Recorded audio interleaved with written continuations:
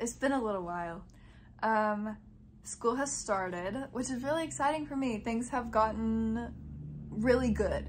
Like, it's the first week of school and I'm feeling really good and excited about my semester. So yeah, I'm just really looking forward to learning and challenging myself. But today I wanted to talk about people's opinions. And the reason I wanted to talk about this is because I am a film student, so much of my education is based upon the idea that there's no right answer and that art is subjective, and so there's so many different perspectives that someone can have and still not technically be wrong. And I love this concept because I love infighting. I love it when people argue about their opinions and why they think what they think. I love when people are really passionate about what they think. I think that's really important, especially in art. I think artists should stand up for what they think and back up what they say. So being in a creative field, you get to see a lot of that, and it's awesome. But I don't really care about what people's opinions are. Like, the actual subject of the opinion, I don't really care. What I care about is why someone thinks what they think. If you follow me on Letterboxd, you know that I did not like Oppenheimer. I'm an Oppenheimer hater, but I'm also not a fan of Christopher Nolan as a director. I think he is really, really good at certain aspects of filmmaking, but the films that he makes are not emotional enough for me. They're very technical, very... Some people have called it philosophical. I wouldn't call it philosophical. He makes films that are meant to subvert your expectations, and I don't think that should be the point of a movie. I don't think that a movie should be pretty all the time. I think things should be ugly. I think things should be plot driven. And that's all my opinion.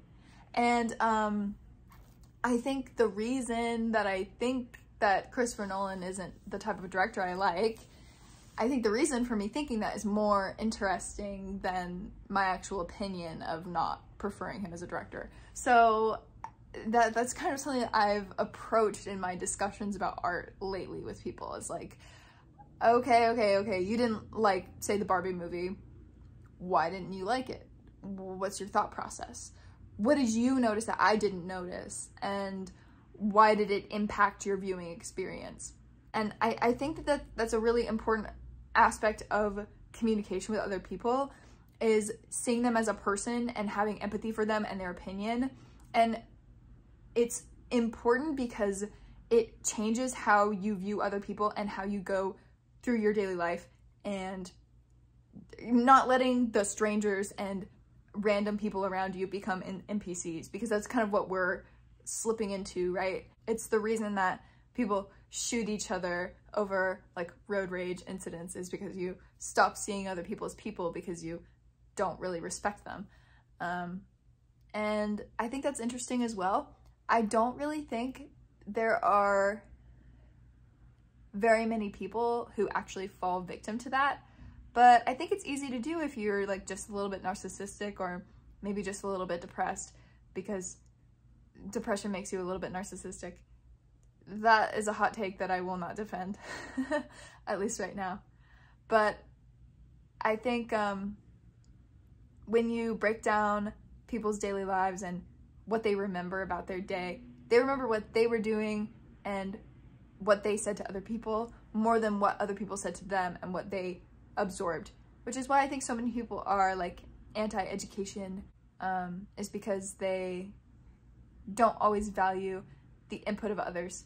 And, you know, part of my video is saying that the opinion of others doesn't really matter, and it doesn't, but their reason for telling you does.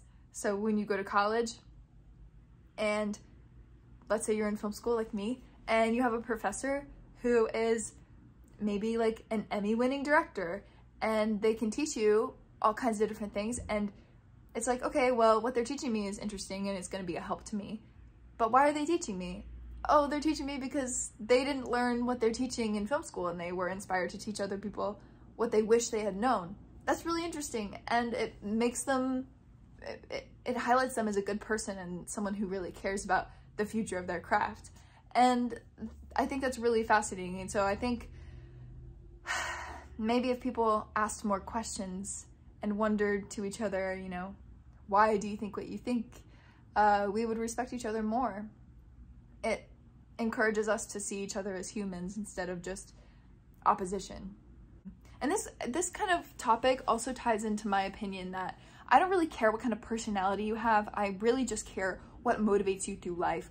Why do you do what you do? Why are you getting out of bed every day? I think that's so much more interesting to me. Like, that's so much more interesting to me than, you know, what a person does. I don't really care that you're purchasing gas at the gas station. I care that you're purchasing gas at the gas station to go visit your grandma because she lives 4 hours away and you have to go drive there to go see her. I think that's more interesting. Or like, why are you going to see your grandmother? Are you seeing her because you really care about her? Or are you seeing her because you want to be written into the will? And if you want to be written into the will, is it because you need the money or because you're trying to keep someone else from getting the money? You know, there's like a train that you can follow in order to learn more or think more or just see what else is going on when it might seem so simple on the surface. And it's just fun that way. I think it makes life so much more interesting and enjoyable. And it's a little bit mischievous too, because you can make up whatever you want in your mind. It's kind of just writing little stories for people from afar. It's nice to be able to look at the infinity of mankind and say to yourself, I'm part of this infinity and I have the opportunity to change that infinity as much as I want. He's so cute. I love him.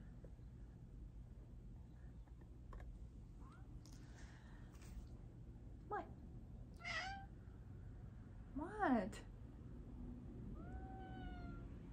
It's such a little pitiful noise you made. In storytelling, especially, there are so many layers to what is occurring in a film. There's the sonic aspect, the visual aspect, the actual dialogue, the storytelling, the performance, the camera movement. There's so much happening at once, and all of it can impact how someone is going to interpret that film. And so I like dissecting and understanding the reasons that people don't like things. It makes the conversation so much more interesting. It becomes immediately not combative. And it helps you to better understand the person that you're speaking to, even if they're a stranger. The things that they like and the reasons that they like them is really telling about who they are and why they think what they think, and just better understanding the minds around you, because understanding that your brain works uniquely from almost everybody else, it's so liberating, but it's so lonely. And so to connect with other people more, you have to try to investigate them. You have to see them as a person and see them as unique from yourself. And when you begin to do that, life becomes so much more rich. I think that's all I have to say. Either way, hopefully I'll be able to post every week this semester, but I'm working a lot, so we'll have to see. I will be continuing on Letterboxd. I always log what I've been watching. It's just, it's gonna be a really busy semester, so I won't make any promises, but it is my goal to post every week. I hope everyone has a great week, and if you're in school, good luck with school. I'm in school, so we'll be struggling together, but hopefully it'll be really fun, and we'll learn a lot. Yeah, I don't know, I'm just in a good mood today. I had a really good class day. So, peace out.